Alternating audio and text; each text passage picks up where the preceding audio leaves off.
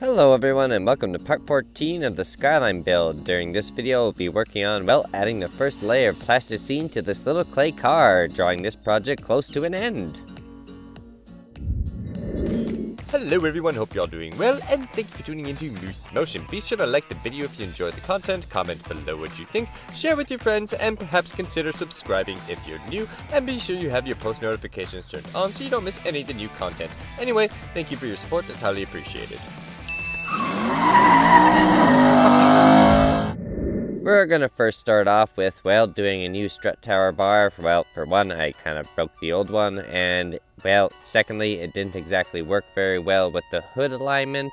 So what we're going to do is basically design a different one, bending the armature wire essentially all the way to the back, touching the firewall, connecting the strut tower bars essentially together, as well as together to the actual firewall, being, well, actually probably a better strut tower brace than what we originally had before, as well as it looks a lot better and it, well, functions and actually makes the hood able to close instead of sitting awkwardly on top of, well, the strut tower bar. Plus, it only makes sense to get all of the little mechanical components out of the way first, basically before adding all the plasticine, because once you start doing that, well, your time handling it is kind of limited because the clay gets warm and then it starts losing its shape.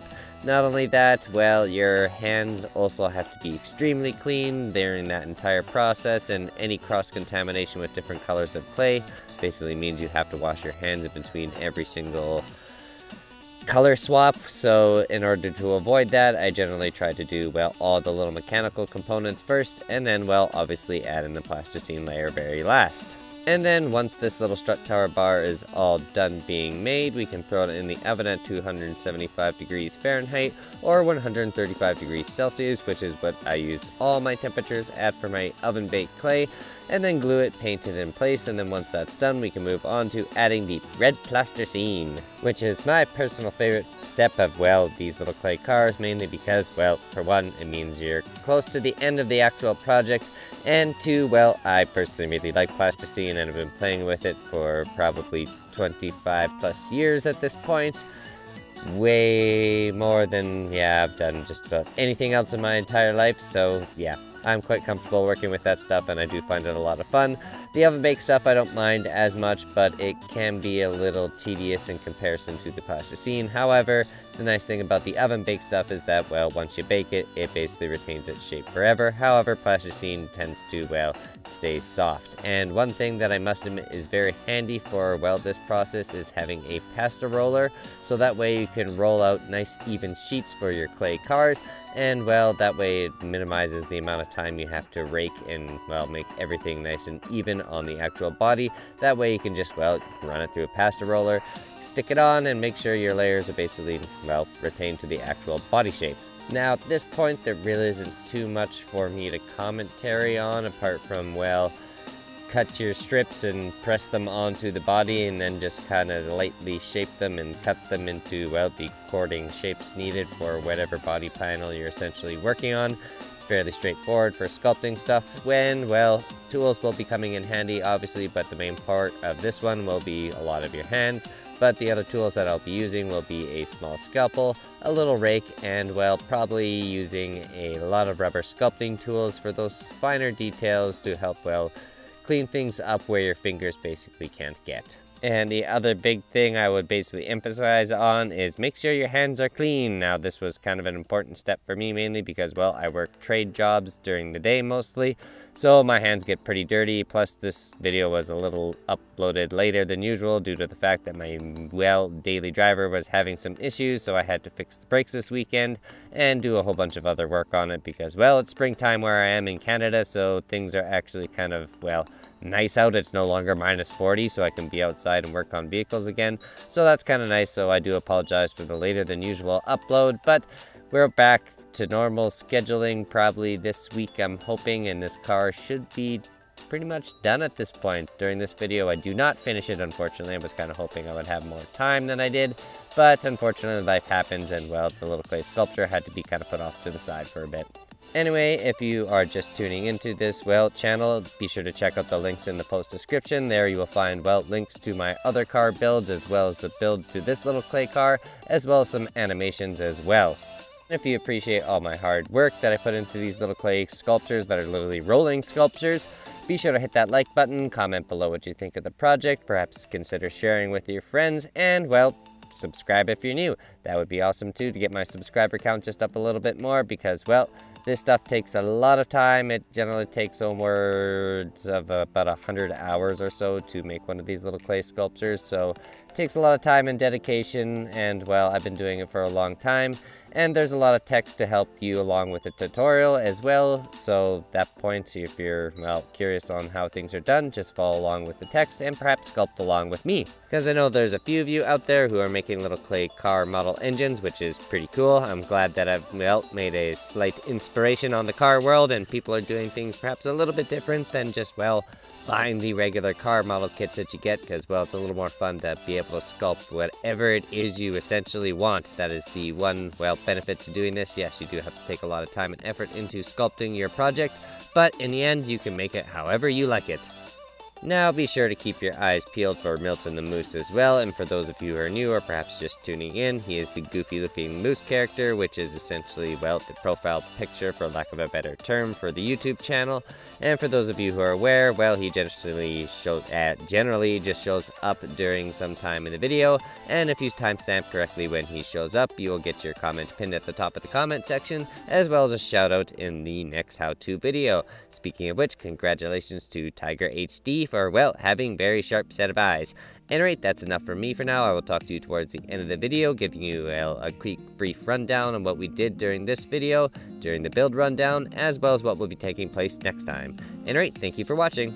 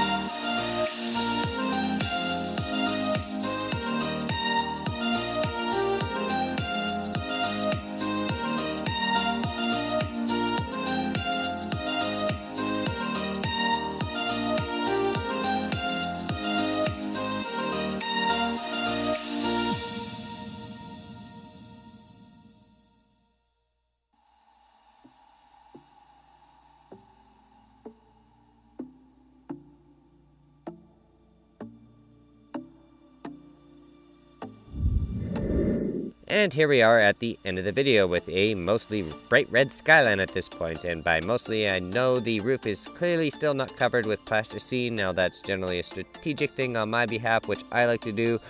I like to save that part for very last because, well, once you start working in all the details and stuff like that, it's nice to have at least one solid point to put your hand where you're not concerned about wrecking the rest of the sculpture and the rest of your details that you've worked so hard on, well, to get to this point. And speaking of details, what we'll be doing for next time is probably adding on some more Plasticine and taking it away from certain areas, essentially fine-tuning the sculpture in high, even low spots, making it, well, look more like a Skyline than it does now, because right now it kind of looks, well, pretty basic shaped. It's a bit of a blob still at this point, although it does look a lot better in appearance than, well, it did before when it was just, well, the basic red frame, but there's still quite a bit of work to go. At any rate, be sure you have your post notifications turned on so you do not miss that. So you've made it this far in the video, be sure to leave a like if you enjoyed the content, comment below what you think, share with your friends, and perhaps consider subscribing if you're new. At any rate, that's enough from me. Until next time, take it easy.